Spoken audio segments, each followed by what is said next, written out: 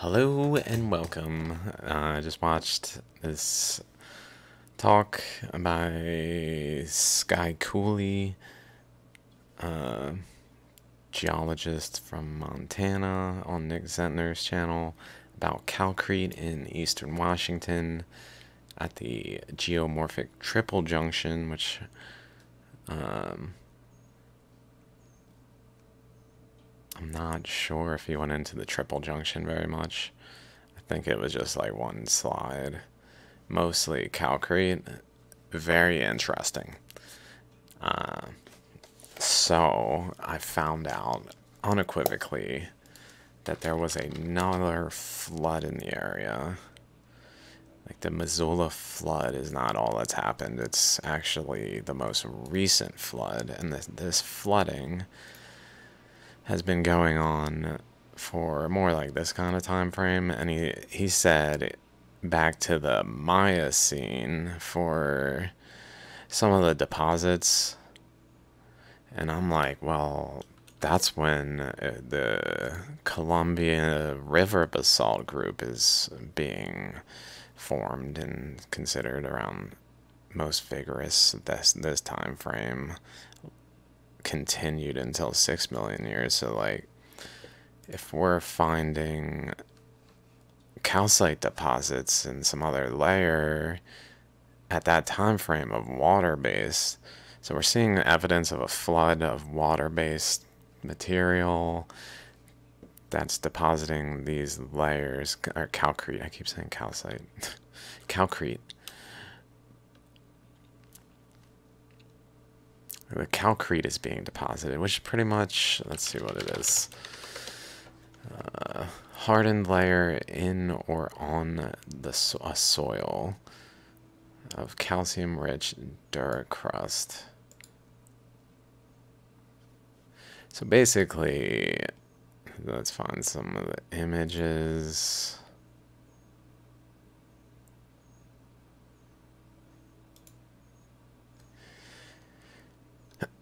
Calcrete requires long-term stability is one of the things he was saying. Also, he said it tends to form at low points, like relative to surroundings. Not absolute low points, but probably there too, but relative to surroundings.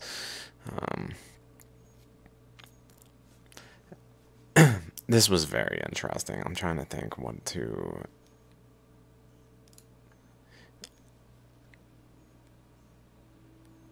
So it's forming way back before the Missoula flood. This really, to me, shows a relationship to like the whole of it. The whole process was occurring as one process. It's not like then was the Columbia River basalt, and then this flood happened just about afterwards, and then that stopped. And then things were just hanging out for a while, and then this other flood happened. Like, it's all one process causing it all, and essentially in different stages that are measurable, but still within one process. It's not like there are different events that are disconnected. It's literally the Columbia River basalt is flowing in and boiling the water and causing a, like, encouraging water that's seeping into the top layers to evaporate, so that increases the evaporation rate by the presence of this hot magma, generally speaking, that's around.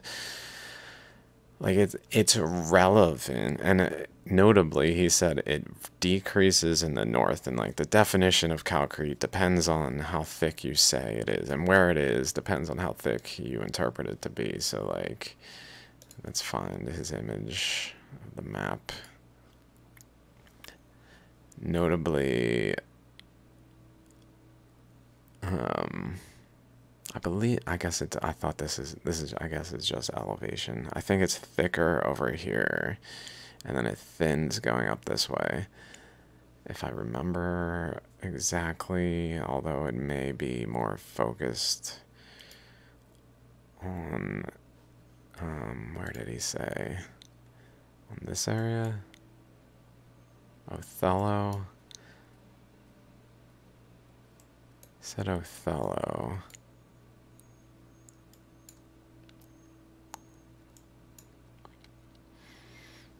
Which is here. I'd like to find this map. It might be pretty early.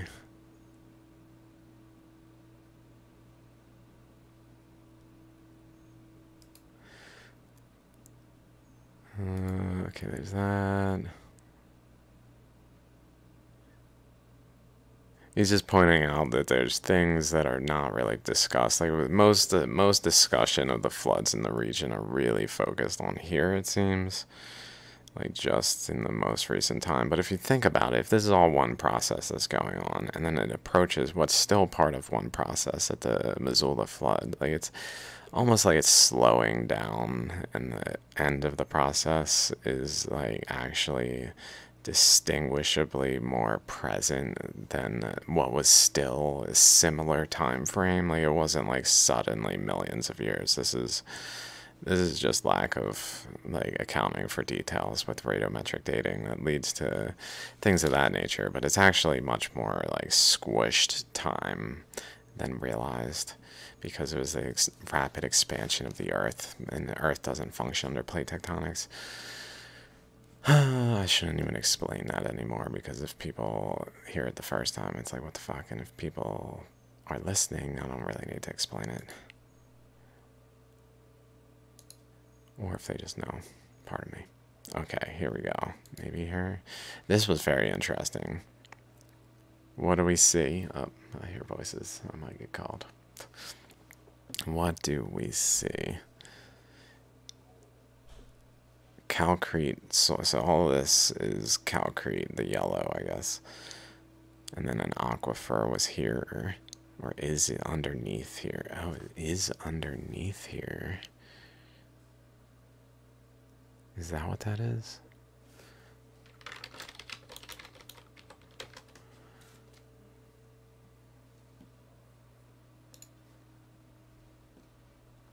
Whoa. Hello?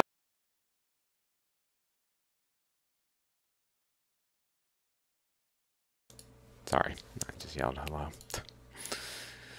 Okay, but this line.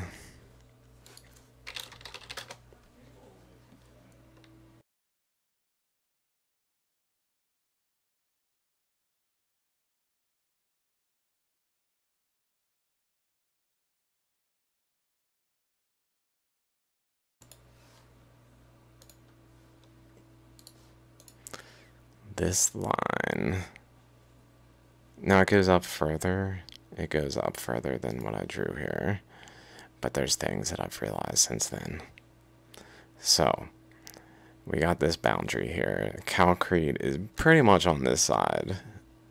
Not on this side. So that's interesting. That's kind of notable. That it certainly is related to the process here. Because of the divide, literally.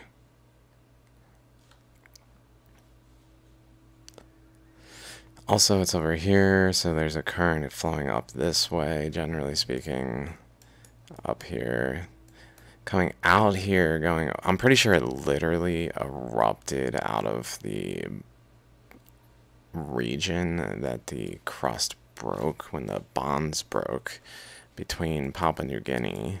That was there. This segment literally was there, and it broke the bond between Baja California and Papua New Guinea here at the Solomon Islands, which then literally it looks like if we get these labels out of here, if it goes up here, like it literally looks like this stuff went this way, this stuff went this way, generally speaking, and it went here and divided and wrapped around this way and flows up this way. So if we go back here, it flows up this way, and then this is very closely related to the shape of the ammonite that's spiraling here.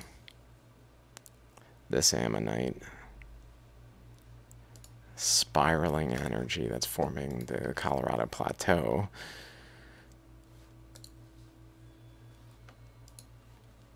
So we got that. And then there's the region of Bonneville flood here, the Columbia Snake River area. And then these other ones probably just indicate places that really had large amounts of water that also had large amounts of heat exchange. Like there wasn't these flows of hot magma beneath the crust while there were flows of water above. Maybe like over here there's water, but maybe it's just like different circumstances where it's more cold based. I'm not sure what exactly is driving this, or even chemical based, like it's separated across a boundary that occurs that literally separates materials in a way that leads to more calcrete here than here. So I pulled up a map of the Earth. Calcrete on Earth. I guess we can't click that one, but I think this is calcrete. Calcrete uranium deposits. Probably good enough because it basically has that map there. But then it has all of the Sahara, as well as a little bit of Spain. And then all of this region where like flooding occurred, like definitely water flowed through this way, across this way, and out here. So there's water there. There's water flowing over here.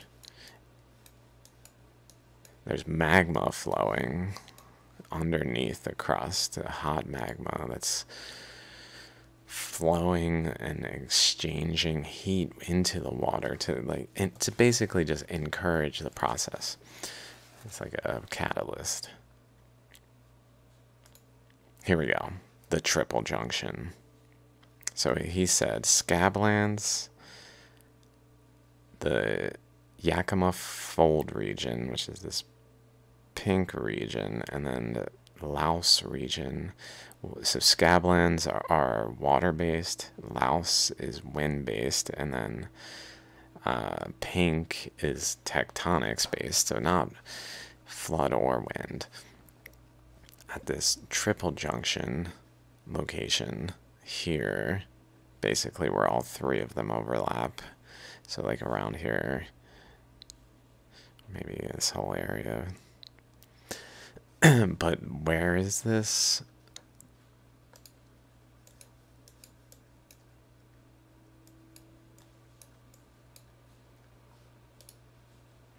Got this here, got this here.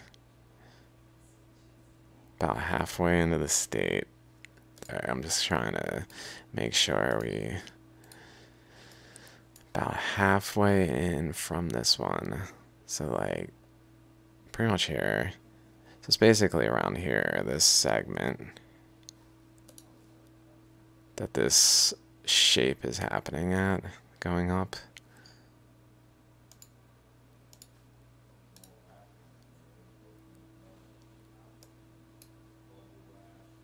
Where there's a triple junction of these three things.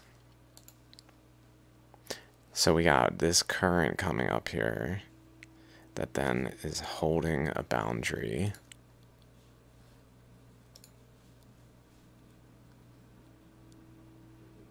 Here's that current. So we got one current up here that's kind of protruding up in there, protruding this way. So I essentially didn't know where to draw this, so I just left it like that. So that's part of why it looks like that. But maybe it did go all the way up into there, because if you look at this shape, it's kind of like that point. So like this here is probably an undercurrent relative to here that's flowing up this way and then flowing underneath this region, creating the fold belt region of the Yakima fold belt. And then the channeled scablands is where the ammonite is. This circle boundary that basically goes around here, up here, and then over. Here's the nucleus here. And atop it here, this way, and just as this big circle. Ammonite though, like a subtle one. This one's much more pronounced, but it's still doing the same thing. So it's got the ammonite structure that overlays the protruding structure from flowing up North American West Coast region up through here, up through the Great Basin, or basin and range. I keep saying Great Basin. It's probably also the Great Basin, but I think Great Basin might be a specific spot.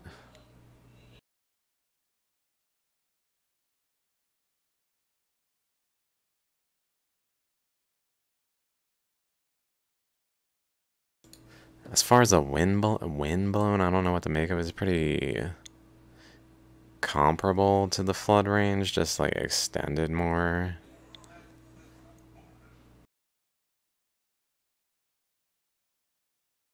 Kind of makes me think of, honestly, it makes me think of this. Let's see.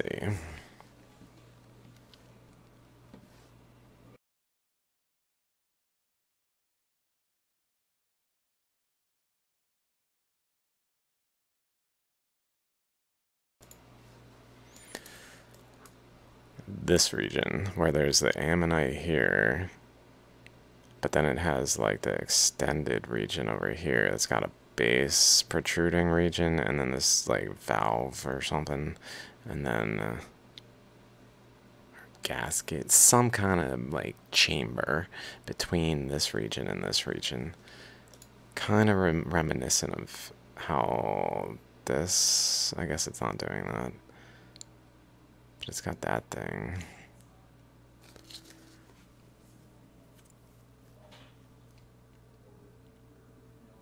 Maybe it's doing that in combination with that.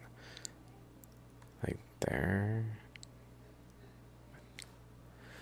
It's not quite as defined as that, where this doesn't have any like little thing coming in there.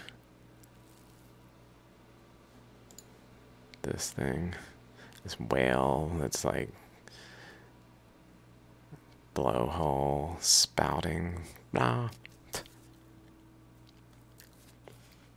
But yeah, I mean, as soon as I saw this, I was like, well, I can explain this bank region, Ralph, immediately. And the water really shows that they're tied. The timing, like that, the Missoula flood, to disconnect it from the other floods that are also present, is basically a choice because of radiometric dating. But they're all the same fucking flood, dudes. You know, the Great Flood, the Flood.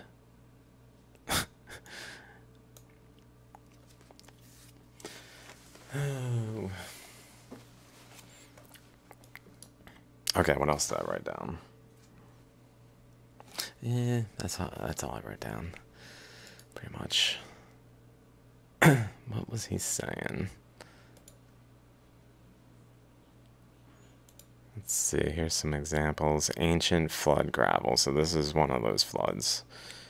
And then a deposit of this calcrete. So mind you, this calcrete is thicker earlier. It really made me think of like an ammonite being formed in layers, like a 3D printer that just deposits layers and maybe etches layers too. Like acid deposits, it etches, and like kind of like a sculptor maybe will deposit a portion of the sculpture and then etch it, and then maybe add some more to the sculpture and then etch it, something of that nature. I mean, I'm not just basically putting layers down where then like certain aspects. So my thought is, because there's calcrete forming over here, Like, especially, let me find that map again.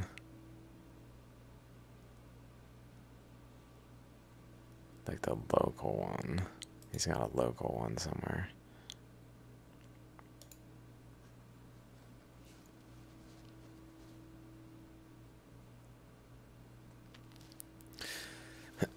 Othello, so it's really heavily around the left, or the right eye, I guess. Left eye from here, right eye of the face, of the somber face. Oh, Lord. Oh, Lord.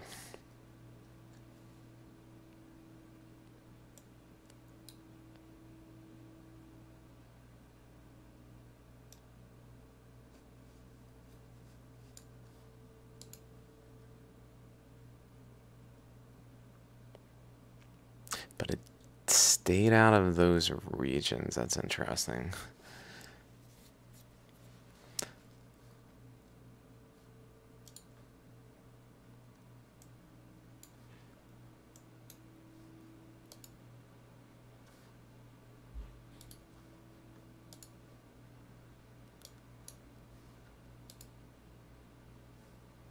Othello.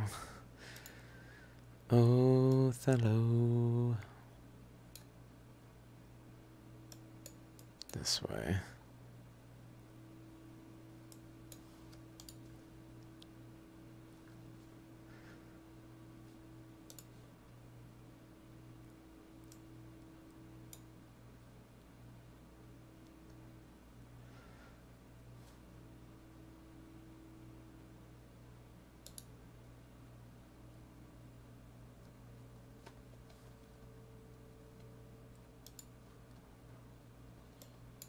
I guess it just stayed out of the highest terrain here. I thought I had a topographical map open.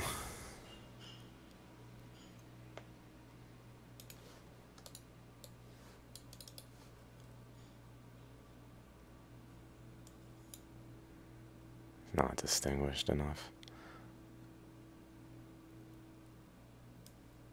I gotta zoom in so far to get any distinguishing.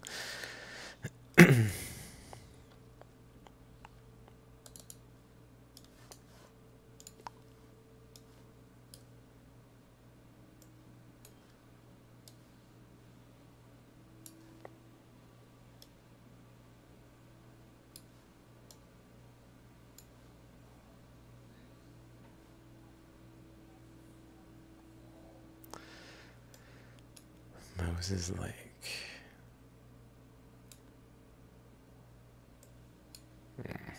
There.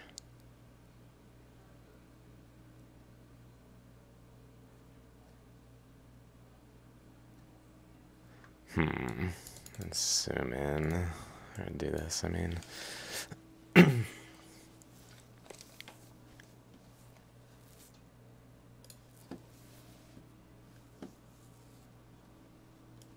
Because it looks like we can see the line here. And then it's like it exits this way, fans out to like a certain boundary here. Exits here.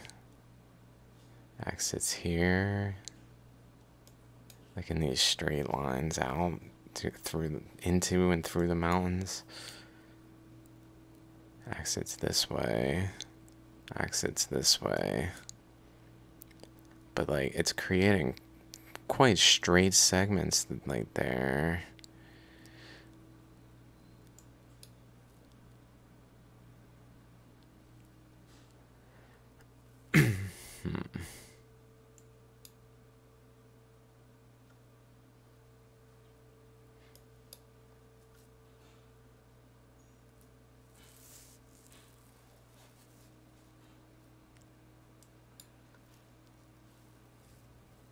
It's so cool.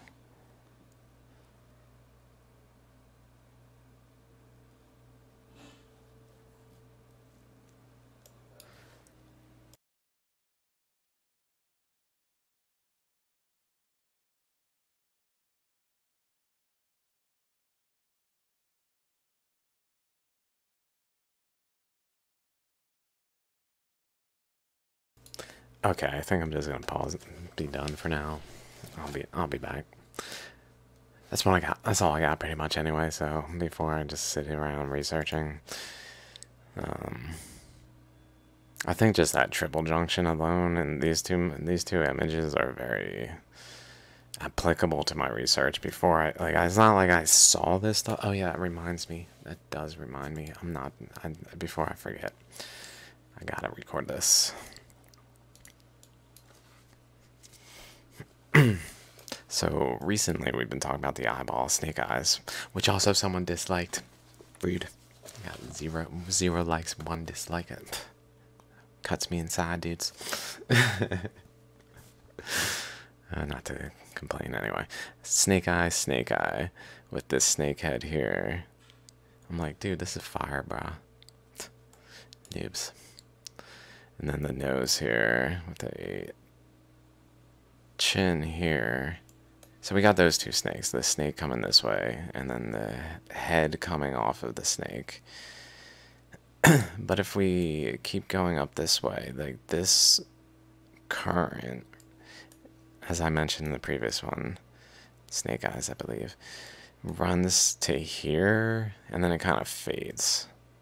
It continues over here, but it fades in this region, which is suggestive it drained this way. Like energy went through here.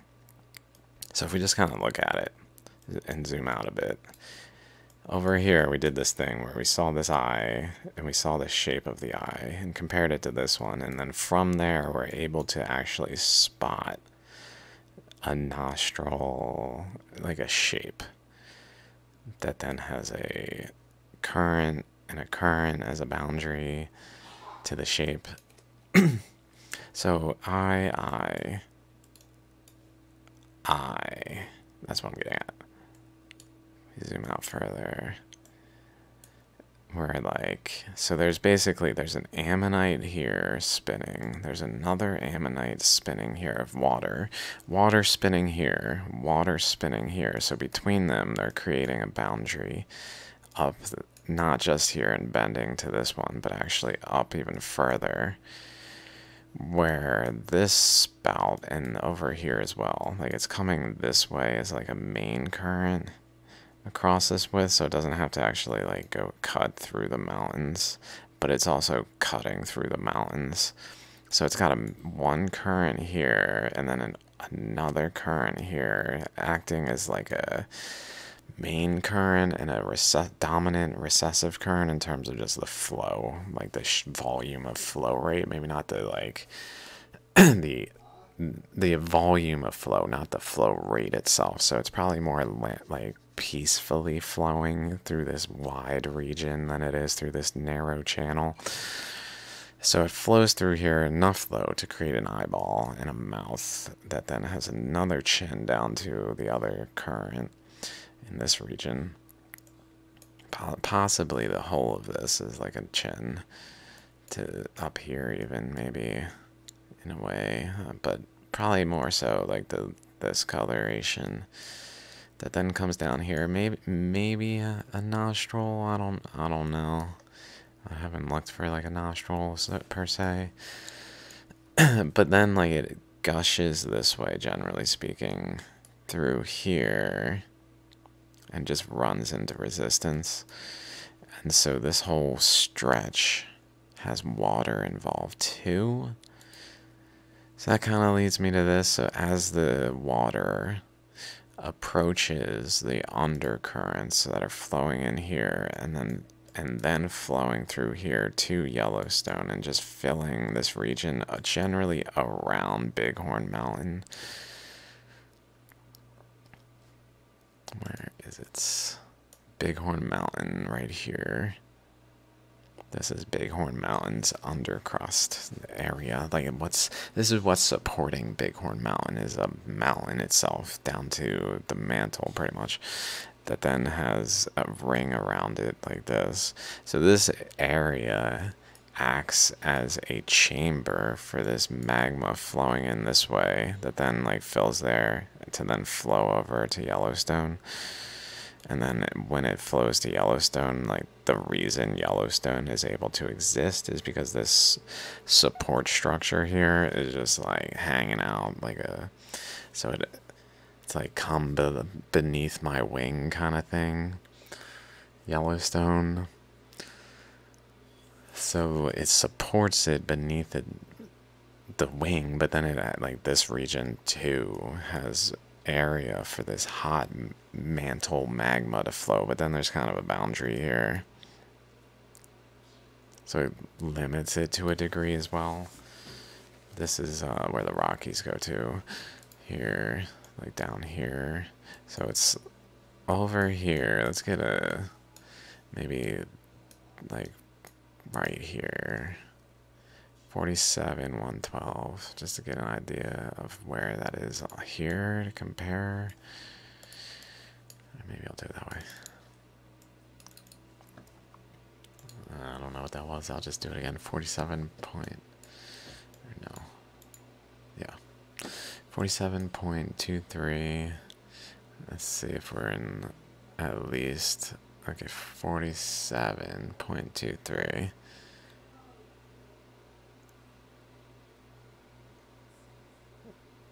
$95.8. 95.8.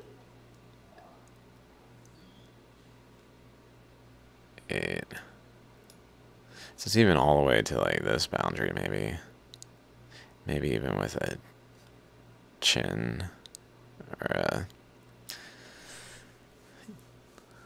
a bridge and then like a nostril.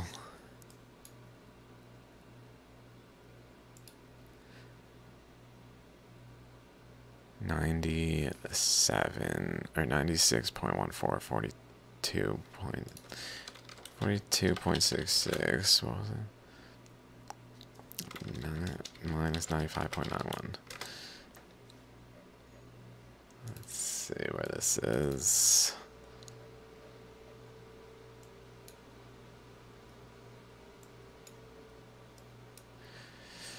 It's kind of positioned relative to this here.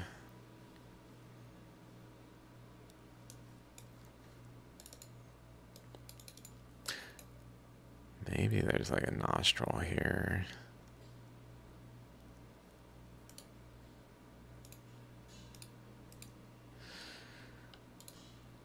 It kind of looks like a nostril, like that one.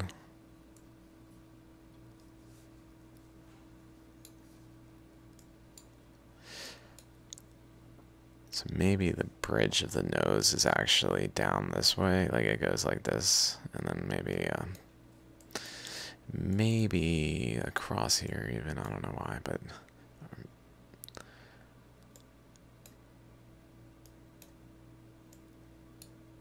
having a brow like up here somewhere.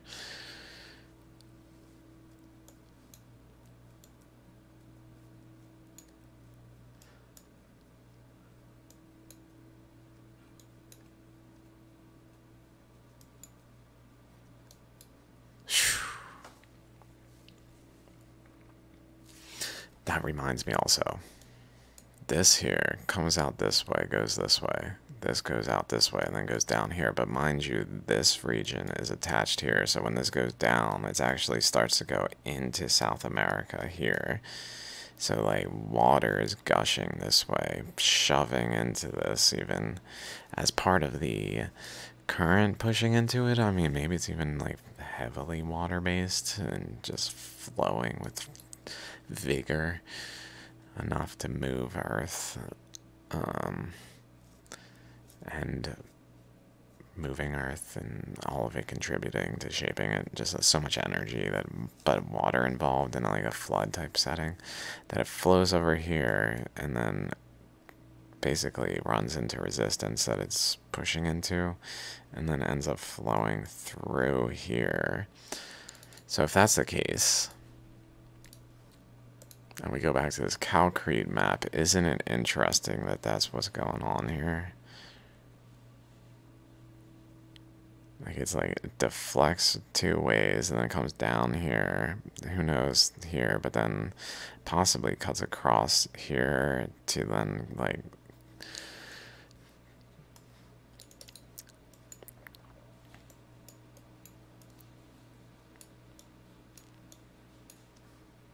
we need the other map, this one.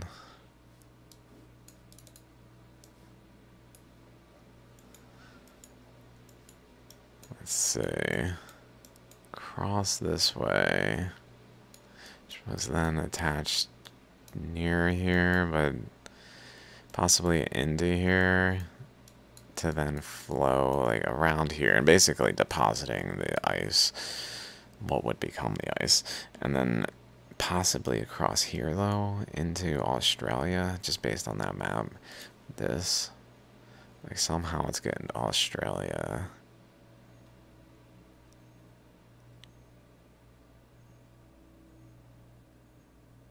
Possibly by just being adjacent, like this current comes down this way, runs into here and atop Australia, like across that way, possibly relating to the ocean there, or this, the deposits there, this stuff, like coming across this way.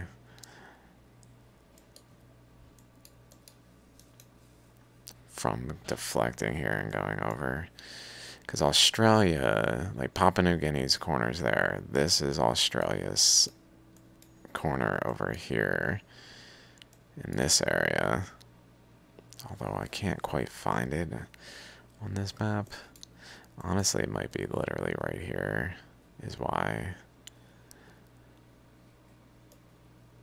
Or somewhere like within where it's not visible. Because this is visible here, like out where it damaged the land, but here maybe it didn't like actually sever it. I don't know. It's pretty big. But anyway, it went from northeast Australia to southeast Australia along this line. So this current that bends this way, like, would have probably swept across Australia as well. So it would have probably just gone across this way. So maybe it actually went that way to Antarctica.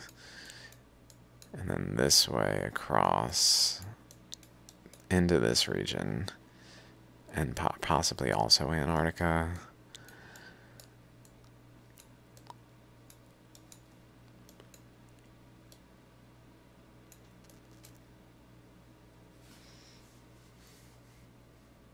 Up this way.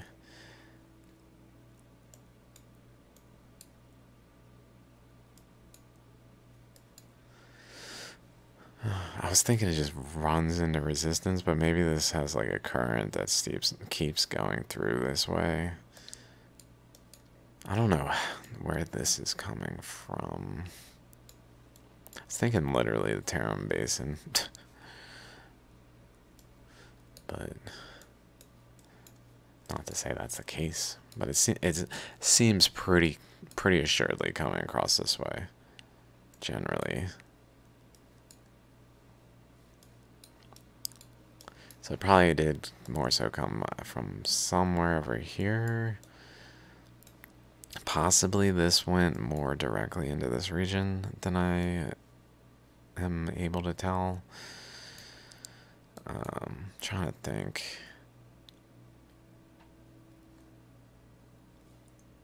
Let's see. Let's pull up.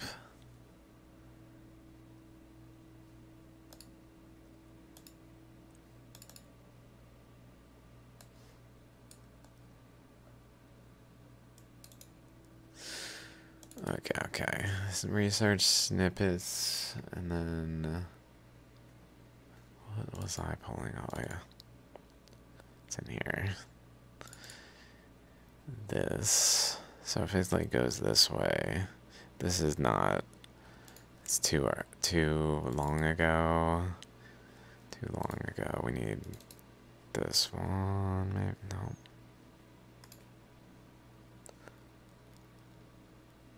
There's the Iapetus starting to open. The current flow.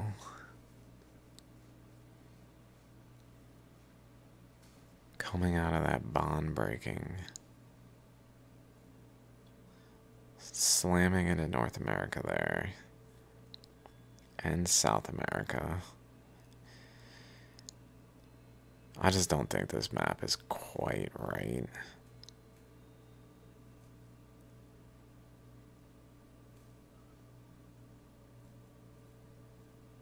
It's just too long ago. Like, there's a period where things moved and then re-established new connections to the point where this bond happened. Like, it's not that the imagery is, like, this is probably true. I don't want to say it's not true because it's probably actually true in terms of general positionings.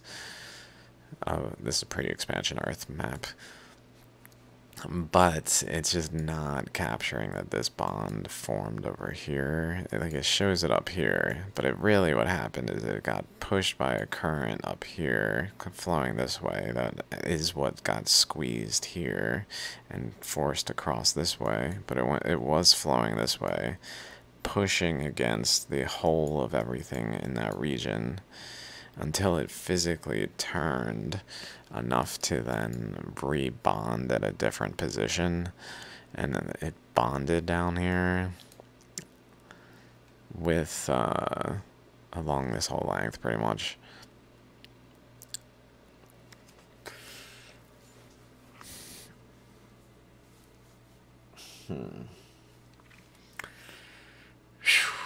Did it bond or did it get bonded to? Possibly it got bonded to by the current flows involved in this process, like re-establishing a connection between them.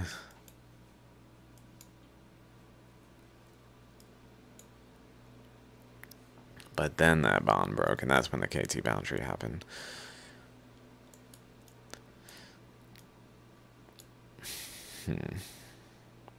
It's almost like it moved Australia out of the way and started to form the Pacific plate, the Western Pacific plate. This section, not to call it a plate, but it is a good term to describe it, even though plate tectonics is false. But just started to form it like here.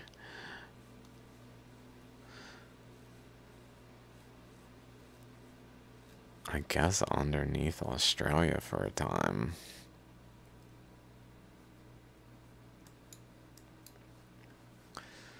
It probably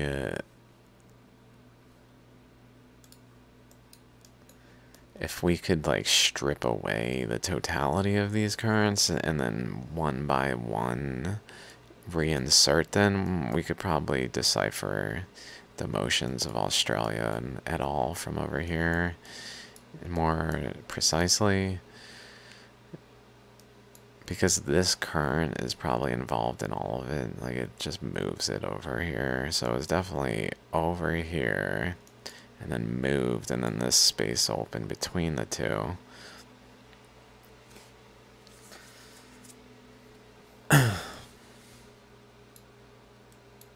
Another snakehead here also, by the way. Been calling that the eye. Wonder if it has a... Also, another snakehead is Africa and South America. Also, Betelgeuse is 156% its normal brightness, according to whatever their normal brightness like line is. I guess I'll just open another map. What am I doing? I've talked about this in the past, though, where the South America, or Africa, is like the upper portion of the skull, let's say. Like, it's the skull with the eyeball here, and maybe a nostril somewhere. I wouldn't say necessarily there. Maybe something, one of those. But then with the jawbone of South America. that have since separated, but initially they just opened. Let's see if that's true. Let me pull up slides. Slides. Pardon me. I think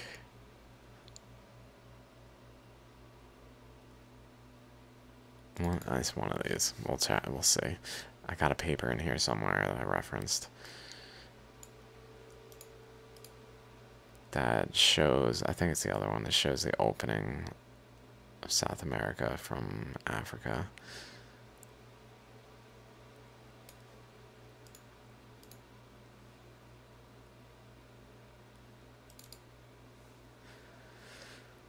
Da-da-da.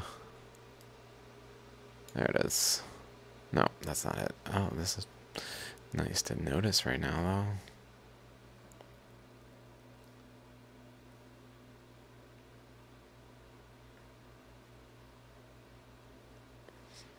Kind of just shows how the Northern Pacific was totally, or Northern North America was totally different. Here's that channel, though, that's closing. So, like, this is KT boundary time frame. Not sure. Here we see it. There's the much more snakehead, like with the eyeball, and then opening, separating, becoming separate systems. And now the mouth is just wide open. I wonder if snakes do. How wide can a snake open its mouth?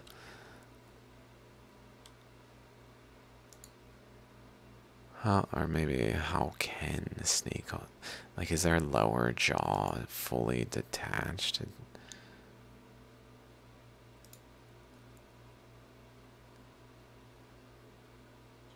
Loosely connected.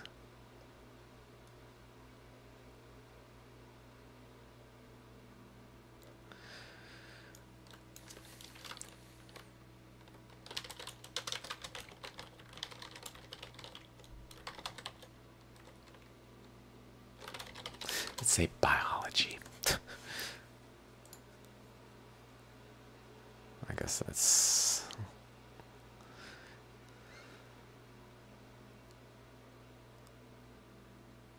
Snake's head walks forward in a side-to-side motion.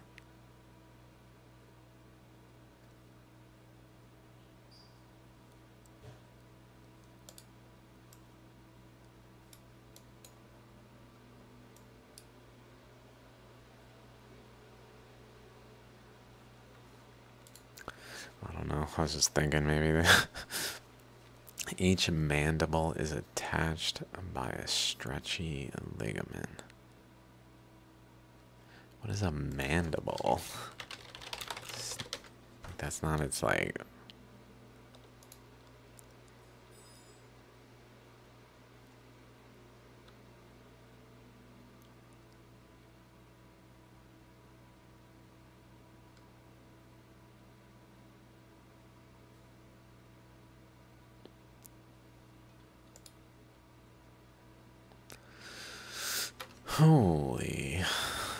Holy moly.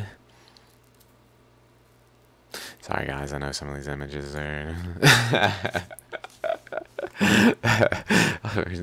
going into this dangerous territory of looking at things people might not want to look at, although that's pretty much all that comes from this corner, I guess.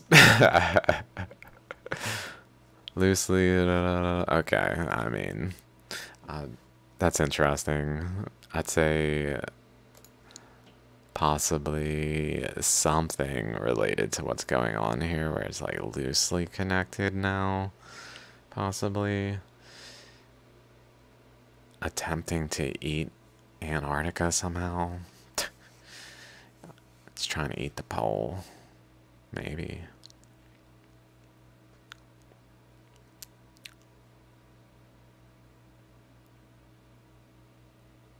Snake eating the tail, snake eating the pole.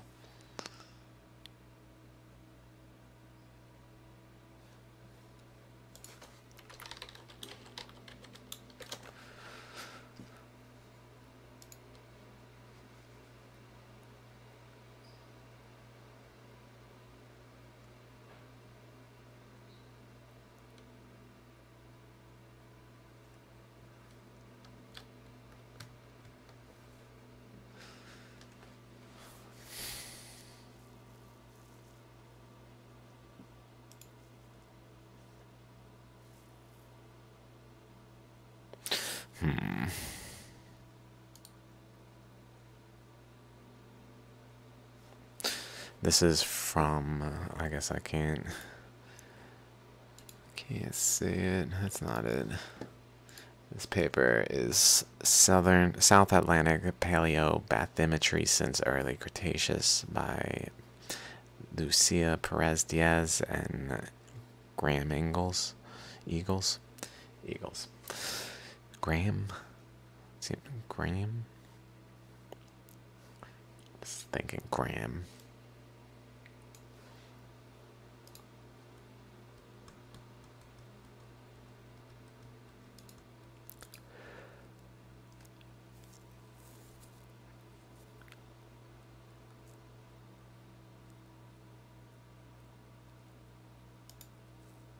Okay. See you guys later.